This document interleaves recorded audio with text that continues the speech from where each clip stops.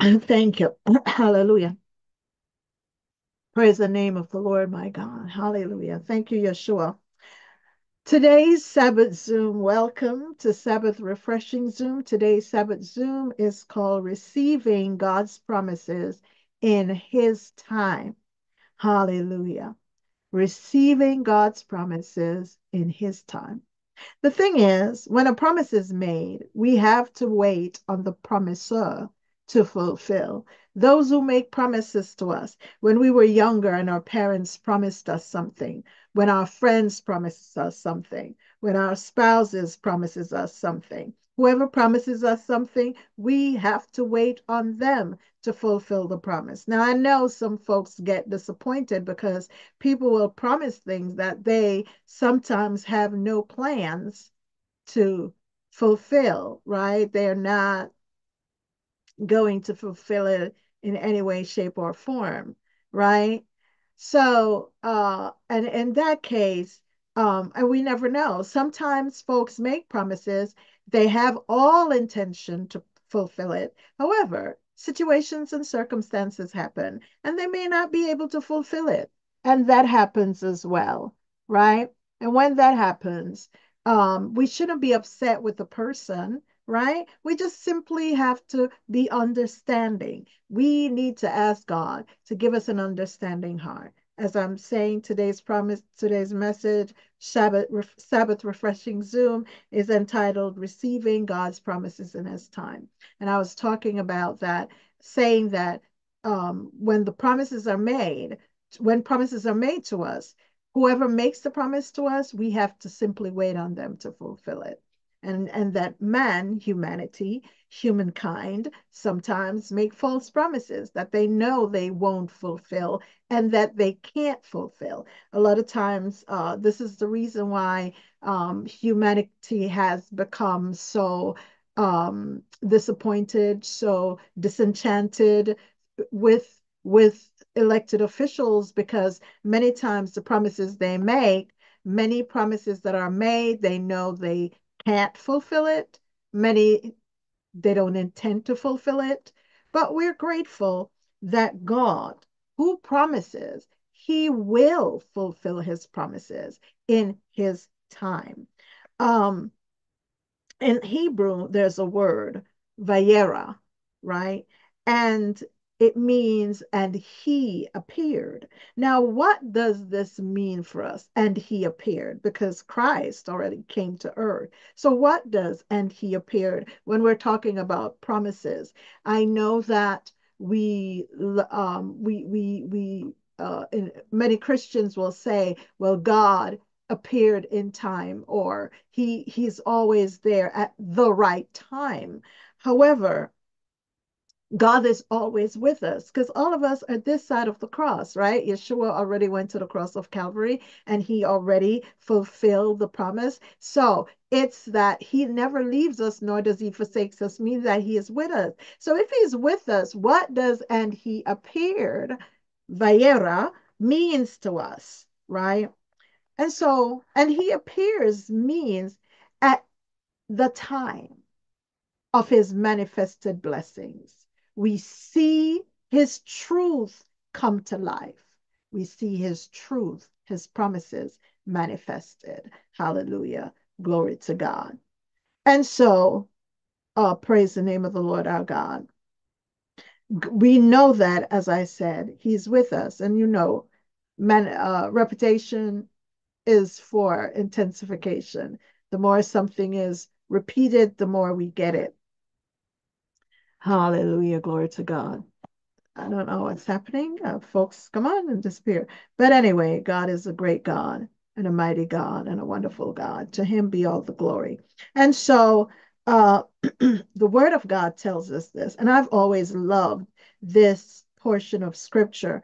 Thing is, when God makes us a promise, he watches over his word to come to pass. Now, God told Abram, he gave him a promise.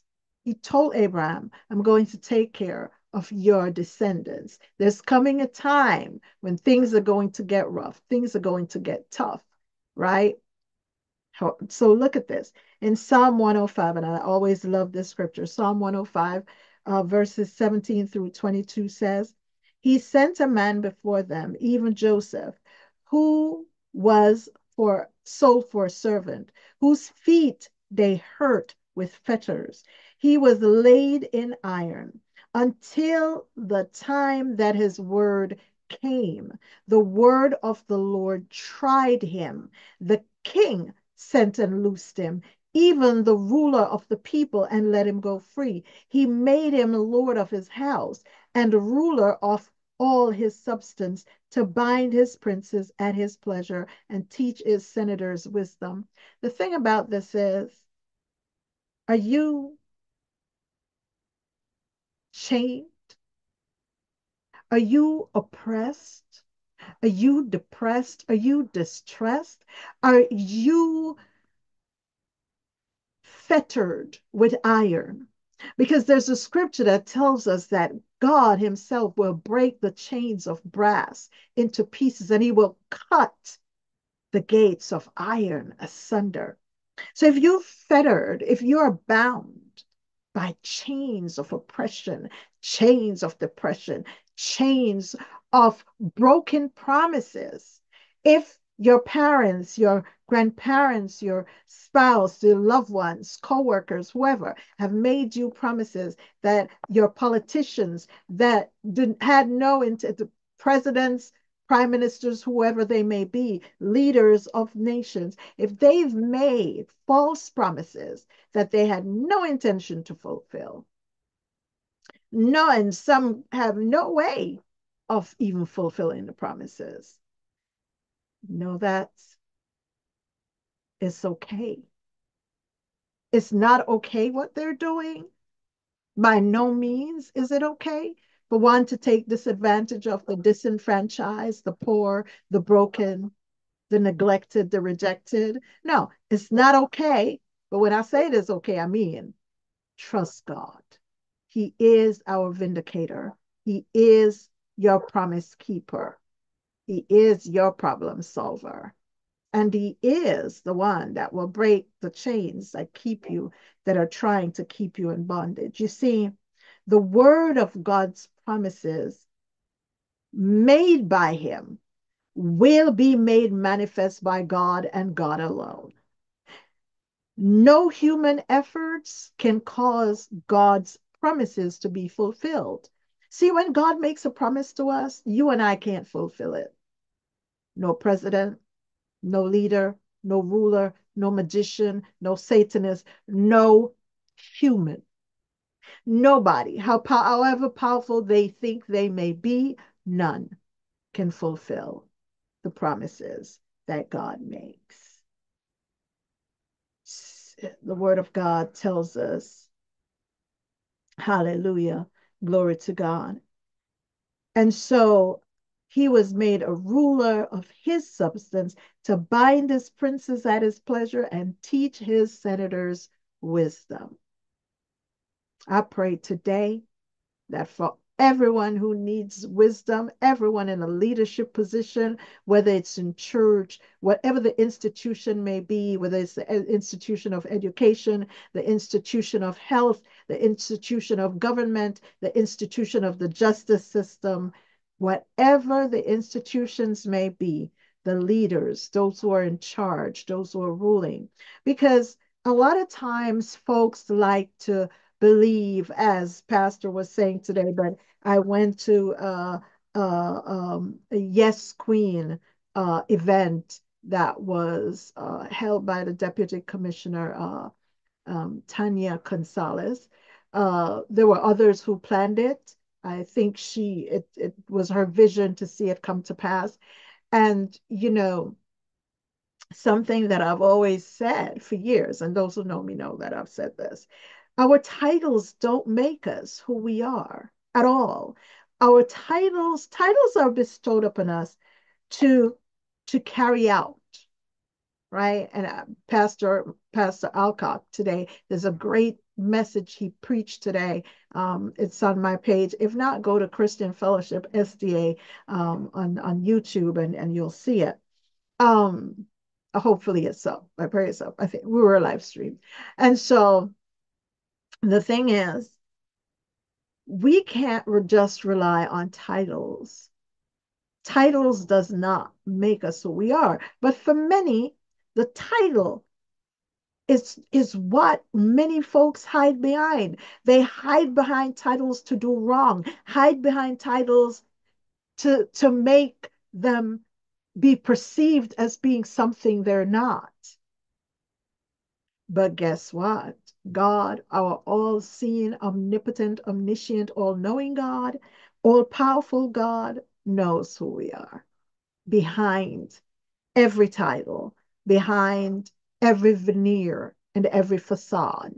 He knows who we are, and we could trust Him to bring His promises to pass. None of us, not one person alive today, can bring forth a promise of God. That's in God's hands alone. Now, besides the word Vayera, which means and he appeared, and I just explain what that meant. We have Moadim. Now, Moadim is the plural of Moed, which means God's appointed times and promises fulfilled. Hallelujah, glory to God. So I don't know about you, but I'm grateful that I can look forward to Moadim, that God has an appointed time for his promises to be fulfilled. You see, the Moedim, they are special times that God has chosen. He himself has chosen them, or he has appointed for a specific purpose. You see, in remember who remembers Abram and Sarai?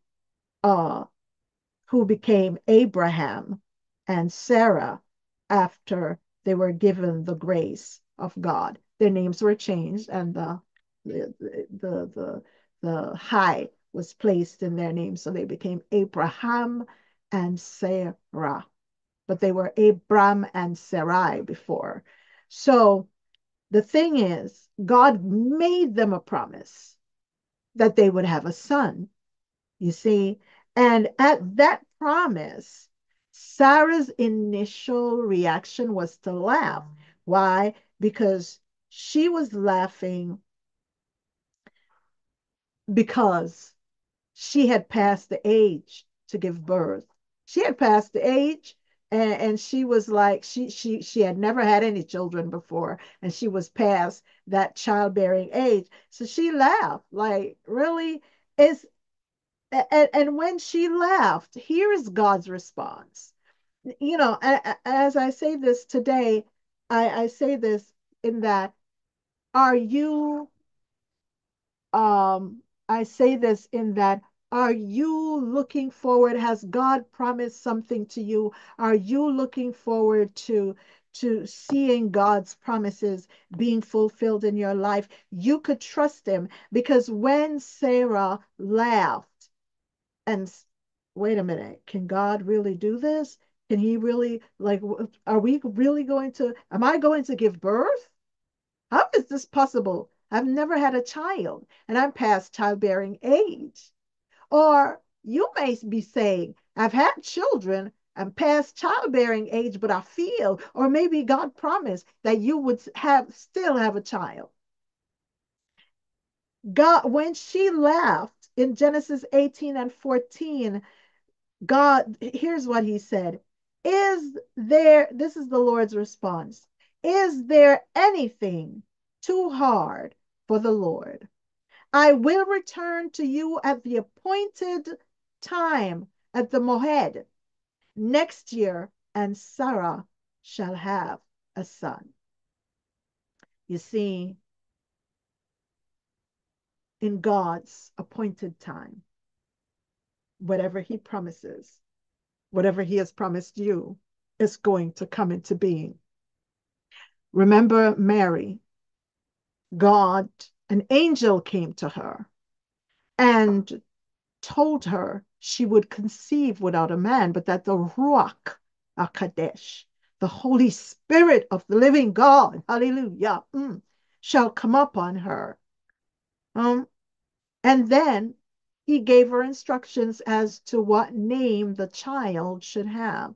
And his name should be called Yeshua. Hallelujah. Salvation, hallelujah, would come forth. Praise the name of the Lord, our God. And it took that 9 months for salvation to come. There are appointed times, and there are times when we know, and even, I remembered when I was pregnant with my children, and each one of them, well, first two came 2 weeks early, like under different circumstances, of course. It wasn't like, oh, 2 weeks, my water broke, and here they come. No, there were different circumstances. My daughter, however, 2 days before her actual due date. But the thing is, when the time had come for them to come forth, come forth was what they were going to do. Hallelujah, glory to God. And so the thing is, while that may have seemed as an impossibility for Sarah, while that may have seemed an impossibility for Miriam or Mary, right? Plus, for Sarah, she'd never seen that happen before. For Miriam, she's never heard of that happening before or seen that. And hers is uniquely that way. Nothing, Luke 1 and 37 says, will be impossible with God. The God who makes promises, know that nothing is impossible with him. Trust him, believe him for your circumstance and situation, no matter what is happening in this nation or in whatever part of the world you are, whoever the leaders of your nations are, whether they're emirs or premiers or kings or whoever, prime ministers, whoever the leaders of your countries are, if they're not ruling righteously, you can still trust God with your life, the life of your family. However, it all begins with self. And so, the same way God, who parted the Red Sea, can make a way. That was another impossible situation for the children of Israel who were rescued. Remember, the word of God said he told them he told Abraham that his descendants were going to become slaves. But the day would come after 400 years, or was it 470, after a number of centuries, would come the time when God himself would deliver them. And he did. So when they came to the Red Sea and they couldn't cross and they didn't know, they had to believe. He opened up the way for them, and he'll open up a way for you. You see, it's not in our schedule, it's in his time. Our job is to wait in hope, wait in faith, wait in expectation until the set time, until the moed is right and he arrives. Omniscient, omnipotent, omnipresent God. It's not that he wasn't there with you. It's not that he's not there with you. Yes, he is. However, the time that he has set for the manifestation of your blessing, the manifestation of your peace, the manifestation of your deliverance, the manifestation of you no longer being oppressed, depressed, distressed, sick, sad, and dejected or rejected, the right time, you see, is a set time. And so there may be promises that you have not yet received that the Lord himself made to you. And it seems impossible now. You're like, I'm older. I'm still not educated, or I'm still unmarried, or whatever the situation may be that you're going through. You may feel, oh Lord, it may be he said that you'll get a house.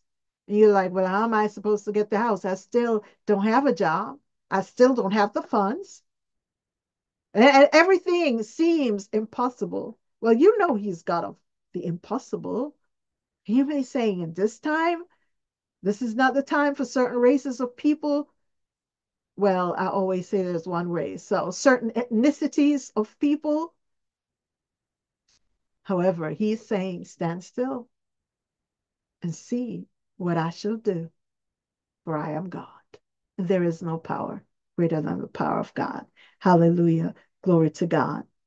So I want you to stay encouraged by the words of the Yeshua. In Mark chapter 9, verse 23, he said this. Hallelujah. Glory to God. And I love it. Praise the name of the Lord our God. He says, everything is possible for him or her who believes. Everything is possible for the child of God, for the person who believes. Everything is possible for him who believes. And that is true, because sometimes we tend to take scriptures that the Lord has said and we Christianize them. And we say, well, everything is just for Christians. But you know that people who are not Christians are getting what they believe. Because believing is what, oh, did I do that? Oh, anyway.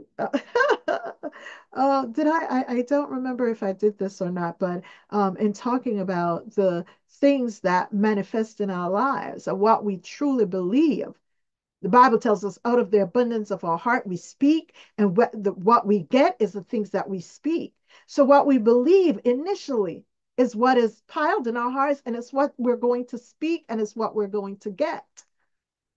And so everything is possible for him who believes. You just need to believe the right thing. Believe God when he makes a promise to you. Believe him.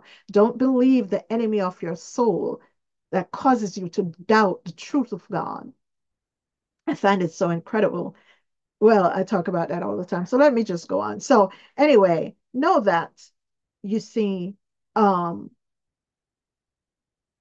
Abraham at the time was said to be 100, and his wife was in her 90s when she gave birth. And you could go to read this, right?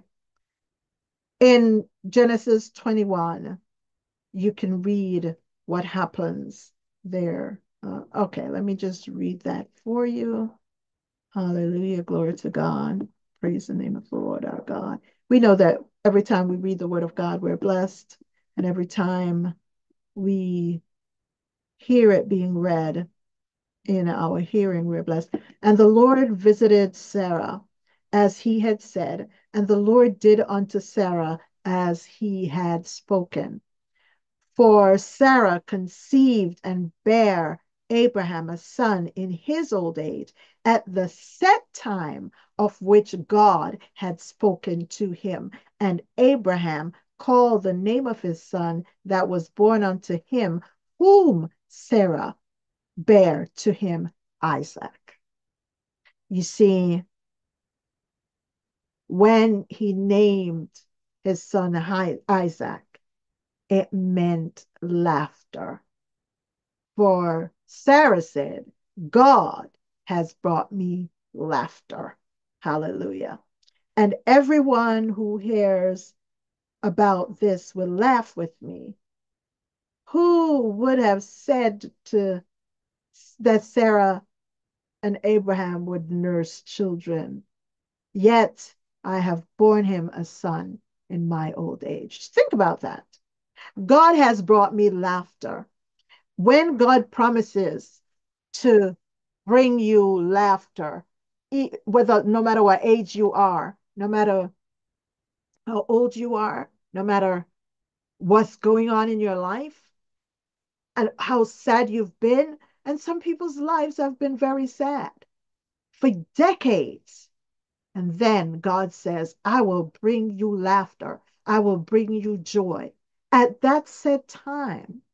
And, I find some folks are very grateful and appreciative when they've gone through certain things in life. They become more appreciative and more grateful and more sensitive to others. There's still those who are selfish, but folks who've learned the lesson, no. And so, as Sarah said, God has brought me laughter, and everyone who hears about this will laugh with me. The thing is, some of those folks who laughed at her are now going to laugh with her, right? And so, who would have said to Abraham and Sarah would nurse children? Yet I have borne him a son in his old age, and hers as well. Hallelujah. Glory to God. And so, the thing is, uh, let us pray that we never nullify the promises of God in our own lives through unbelief, but may we be fully convinced that God will bring forth his promises, even those that seem unlikely and absurd in he will bring it in his appointed time. The thing is, sometimes we share the things that God has promised us, the things, and sometimes God gives us a word, sons and daughters of God. He tells us something, but it's not for that time. So some of us are still waiting and say, but Lord, you said this to me 10 years ago, 20 years ago, 30 years ago, 40 years ago, 50 years ago, 60 years ago, 70 years ago. Some folks are still waiting, but know that it does not, for God, 1,000 years is as one day. So that he promised, and some of us are like, well, I'm now in my 50s, I'm in my 60s. You probably just, in God's eyes, it's just a couple of minutes, maybe 5 minutes, right? Or seconds even. So for him, wait, I made that promise. Then he can say, Danette, I made you that promise, girl. I'm coming through with it. You're here living on earth and saying, well, how this is how old I am. And he's saying, child, please. It's just been 4 seconds. It's just been 5 seconds or 10 seconds and here we are. We're and like this message is good for me too because there are times I mean I look back and I say, wait a minute, I remember when the Lord said this, and I was like, oh, this has been decades. No, it's been seconds in God's eyes. See, we're looking at it from our vantage point and never from the vantage point of God. And so we have to trust Him to know that whatever He has promised us, our spouses, our children, He's there for us. And whatever He has for us, no man, woman, boy, or girl, no demon from hell or devil from hell can steal it. You know, I sometimes see videos and being raised in a certain culture, I realize, and this is an issue that I was speaking to someone, and I realized that sometimes many of us culturally, our cultures are seeped in fear. And so we grew up in fear. Our parents, grandparents, great, it just filters down fear. And they want us to live fearfully, not they themselves, but the enemy of our souls through them, because no one liberated them. And until we're liberated, we practice the same thing over and over. So we keep generations in a cycle. We keep generations going like this. But we have to know that God will never have us on a hamster wheel. Oh, the hamster wheel's got to go because we're going places. He takes us from glory to glory, not round and round and round the mountain or the mulberry bush or in the valley or in the desert for year after year after year after year after year after year after year. No, or generation after generation after generation. No, that is a sin conscious mind that is oppressed that's an oppressive state of living. Because no, he wants us to thrive, to grow, to grow from glory to glory to glory. That means moving forward, going ahead, not around and around and around and around and heading nowhere, just making a ditch. Because if you walk around and around and around and around in a circle, you know the path start getting worn. Eventually, if you don't get off that path, it's going to go down. Around and around in depression, around and around going down into darkness, around and around and around in poverty, that's only going down. But that's not what God has for us. And so let's take our trust out of the hands of man.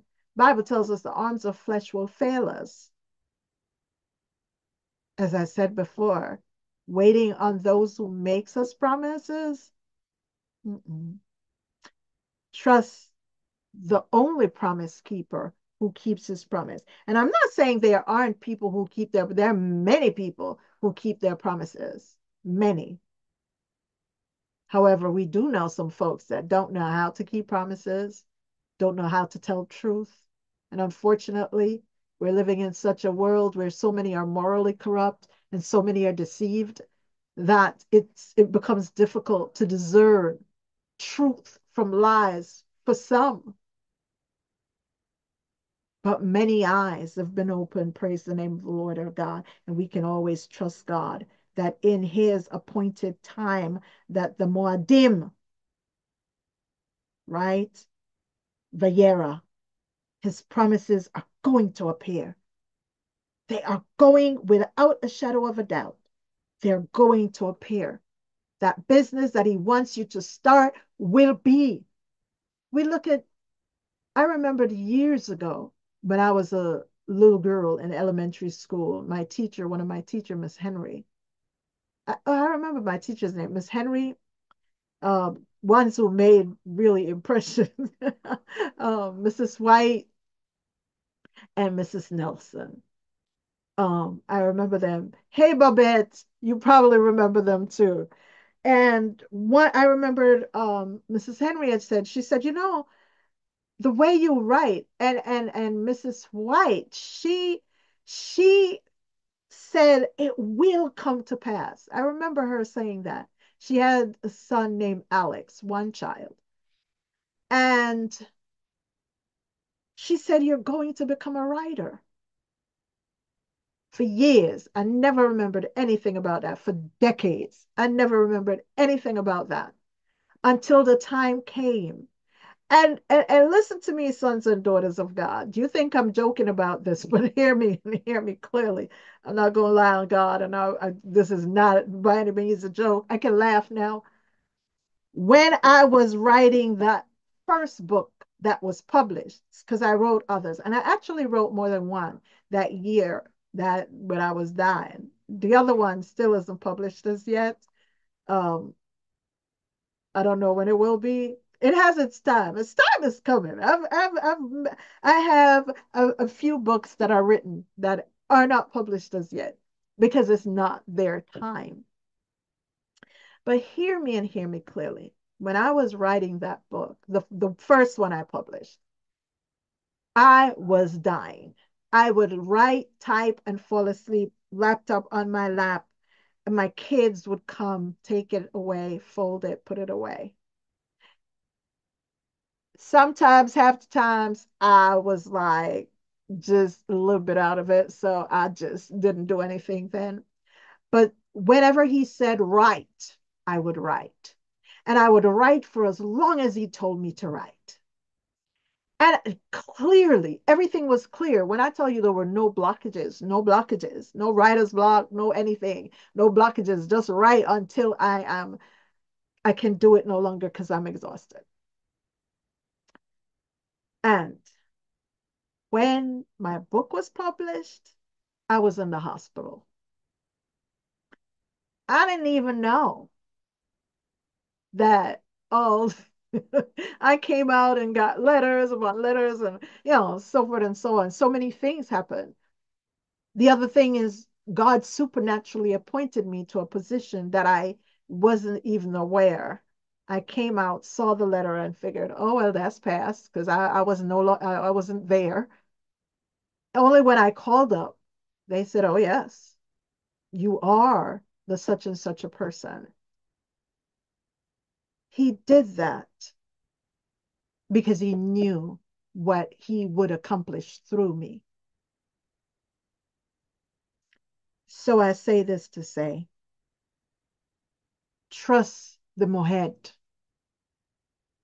that God in his time will come through his words, manifested promises will come to pass. They will manifest. They will show up. They will.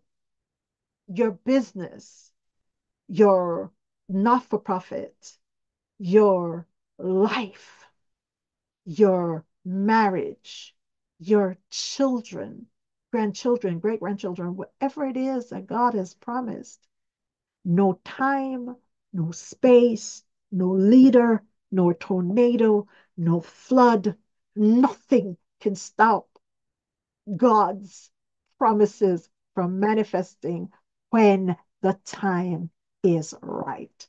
Trust Him. His days aren't like ours. 1,000 years is a day for the Lord. So we probably, some of us, many of us living in the nanosecond or seconds. And we feel like, oh, it's been years. And we make it so burdensome. That's the other thing. We've got to start enjoying God, enjoying his love for us, his kindness. Pastor was preaching this morning and he said, if you're walking in a cane, with a cane, you've got something to give thanks for. You're walking with a rollator, you've got something to give thanks for. You're in a wheelchair, you've got something to give thanks for. There are people who can't get up, period. There are folks that cannot be moved out of their bed to be put in a wheelchair. The whole bed would probably have to be moved with them. So we do have things to be thankful for. Let's give God thanks. I remember when I was in rehab, I remember when I couldn't walk. I was lifted up with a Hoyer lift to be placed in a wheelchair. Oh, I tell you, oh, Lakeisha girl, when this age, she said to me, she said, put your arms around me. I'm going to put my arms around you. I will not let you fall. I heard the voice of Yeshua. And I knew from then I was going to rise and walk. I never said, oh, I'm in a wheelchair. Or I never said, oh, I'm pushing a rollator. Or I never said, oh, wherever I wanted to go, if that's my mode of transportation, I was like, well, praise God, I'm finally moving again. And when they saw me walking, they're like, oh, well, now, you're doing so well. We're going to teach you how to do steps again. And when I was laying in bed, I laid there, trusting God. My life was in His hand. He made me some promises. I remember promises the Lord made to me when I was a little girl. Some came through while I was in my 20s, some came through while I was in my 40s, and along the way. So trust Him. You see, Romans, I close with this. Hallelujah, glory to God. I didn't even mean to give a testimony, but now it's part of the message. Hallelujah. So let me just say, amen. Glory to God. Romans 4, verses 20 and 21 says, He, God, did not waver. No, he, Abraham, sorry, did not waver at the promises of God through unbelief. See, when God said, your wife, your barren wife who never gave birth to a child before a day in her life, suddenly when it's past the time of childbearing years, will have a child. Bible said he never wavered at the promise of God through unbelief. And that takes faith in God. That takes confidence in God. That takes hope in God. That takes expectation in God, knowing that he who promises is faithful to fulfill, and nobody and nothing else can bring his promises to pass except him. We've got to trust that. And so continue reading the word of God, but was strengthened in faith, giving glory to God. You see, are you praising God?